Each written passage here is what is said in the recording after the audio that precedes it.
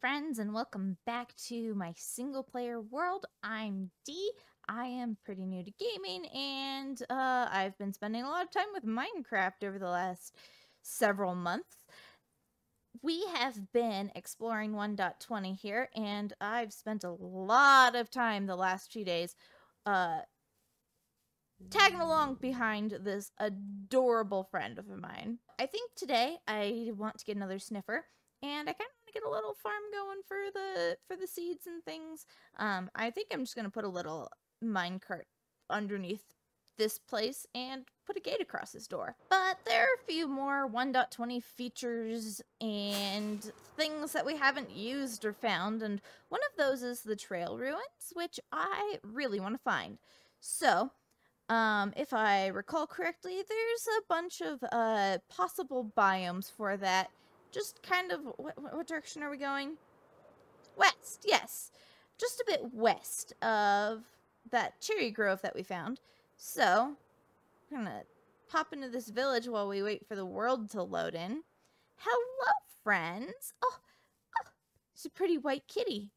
Now, I've actually seen some trail ruins now in people's videos and things, so I have a better idea of, like, what I'm looking for. Oh my gosh. I'm sorry. What? Ah! Oh man, I want to go in, but I'm also terrified of going in. Oh, and a pillager tower. My gosh. You know what? Let's try and take this one on anyways. If we land on top, fingers crossed my mouse doesn't give out on me. Ah! There are allays here. I don't want to be taking allays home, but like not currently. I just want to get into the chest, you know?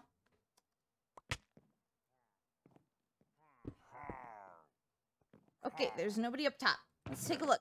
Smithing template, sentry armor trim. Very cool. And a goat horn, which is feel. Alright, which one is this? Now, if villages... Oh, speaking of which... Look at this.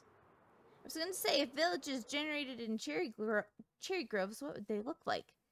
And, well, this is technically a meadow village, I think. But look at it. It's so cute. Oh my gosh, this is adorable. I love it. Oh my goodness. This can't be the same one. Oh my gosh. We have a second woodland mansion? Well, apparently combing old growth birch forests, you're more likely to find woodland mansions than you are trail ruins. Goodness. I ended up turning around and going back to our cherry grove and setting off in another direction. This direction brought me to a warm ocean where I found a sniffer egg at the first ocean ruins I stopped at, so my luck was finally starting to turn around. We still spent quite a long time looking around for possible trail ruins, and I stopped at a jungle temple, which was my first time encountering one, at least one that hadn't been explored already. I grabbed the armor trims from that after spending way too long trying to figure out the puzzle. And then as I was soaring over birch forests, I finally found some blocks that were actually out of place and swooped down to find the very top of a trail ruin. I spent a long time digging it out. I accidentally broke a few suspicious gravel, but it's okay because I did end up finding the music disc, which was what I particularly wanted from the trail ruins. I also pulled out a couple of armor trims, but not all four. And with our treasure all packed up in our under chest, I skedoodled right back home and hatched a little sniffer. Our little sniffer baby has been wandering around. It's awesome. My favorite thing is just watching them wander through a cherry grove. I don't know. It doesn't feel real, you know? It doesn't feel like actual Minecraft. Anyways, I think we're going to name him Sniffle or Snuffle. And I don't think I have name tags right now, so I'm going to throw up a poll on my channel as to whether or not we should name him Sniffle or Snuffle. Because I like both. But he should be growing up fairly soon. I made my first hanging sign right here, and it's Snort and Friends. The other thing I need to decide is where to build our house over here. I want to change the area as little as possible, but I also want to build in the midst of the cherry grove. So this is like one option for me. Another one would be this area, which is a little closer to this beautiful cave with the water feature. Let me know what you think down in the comments, because I'm really bad at making decisions. Is that a black rabbit? It is. Hi, buddy. Can I grab you with the lead? I can. Okay. We're gonna hang on to this little black rabbit here. Oh, he's so cute. Hi, buddy. I don't even know what I'm gonna do with you. But, oh, did Sniffle or Snuffle? He just screwed up. Now, I am quite excited to get going, get working on, aha, there we go. Get working on our base out in the cherry grove. But you know what we need desperately before I feel like I can do anything else? We need to take advantage of this huge space here and make a storage system. I feel like back along this wall currently makes a lot of sense. Especially because I keep putting farms out there.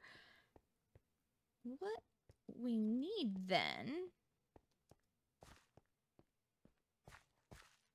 is going to be a way to get up and down. A slime, a slime, a slime, a slime. Which chunk did you spawn in, Mr. Slime? Boom. Ah, at least we have some more slime balls. So it wasn't this chunk. So was it this one here, maybe? Okay, now we have a way to get ourselves up and down real easy, which is great. Ah, more kelp. Alright. Now the thing that we need to do is get started on the actual system itself.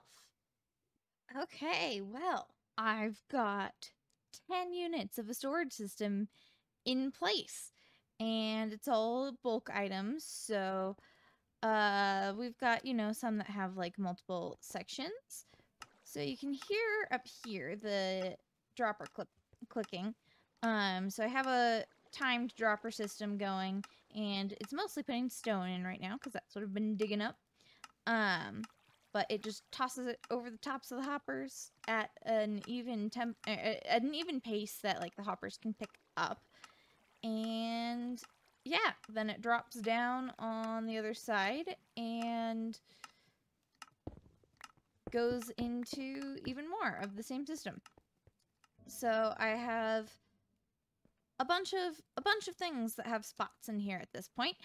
And well, I'm already seeing that I'm going to need more pretty quickly, if not sooner than that. But yeah, we have, you know, stone, dirt, those types of things up at the top, and then that moves over into some nether items, and then mob drops, and then organics, the leaves that I collect the most of, and wood mostly from there.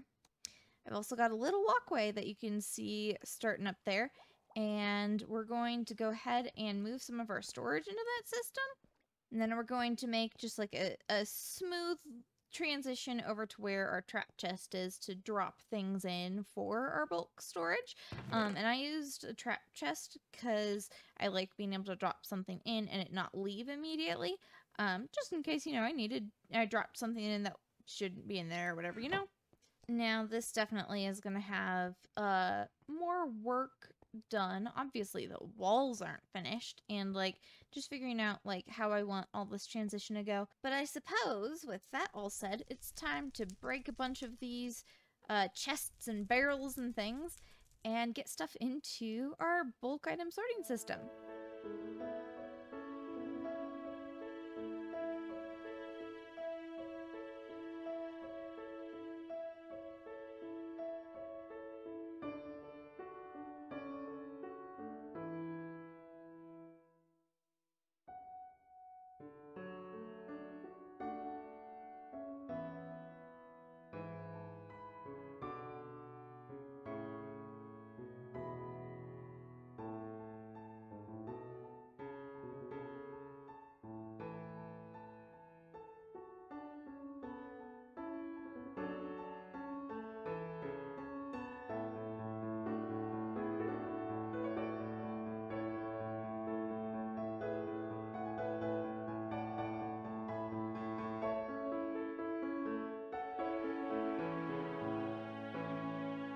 Okay, this feels so much better. I'm so glad to have all that organization out of the way finally. Also, look at this area. This reminds me, weirdly enough, of a Skyrim dungeon. Anyways, this is where our trap chest is, and we've got a bunch of workbench areas over here, a little bit of smelting, and then we come down here, and in the hallway we have our multiple item manual storage. I love this window so much. Oh, it's getting dark outside. That's not my favorite thing.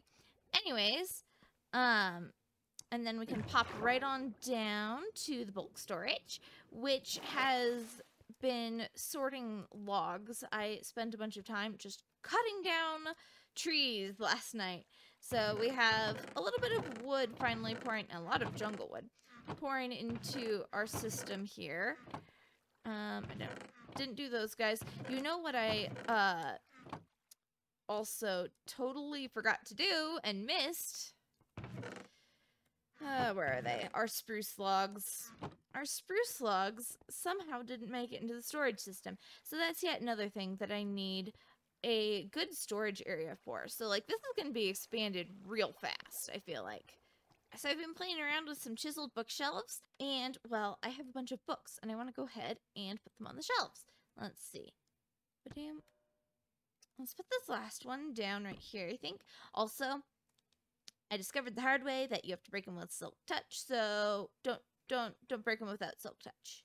Anyways, this corner is a much cozier little reading nook now, and I love it. Yes! Oh, look at me. I'm smart. I put a fence under the carpet, and now we can just, walk up onto our chair. This is very cozy. I feel like we should go ahead and listen to some music, because I set up the little music corner, too. Now, I haven't listened to this yet. It's been in a couple of YouTubers' videos, and I have skipped over it. So this is my first time listening to it. Kind of cool.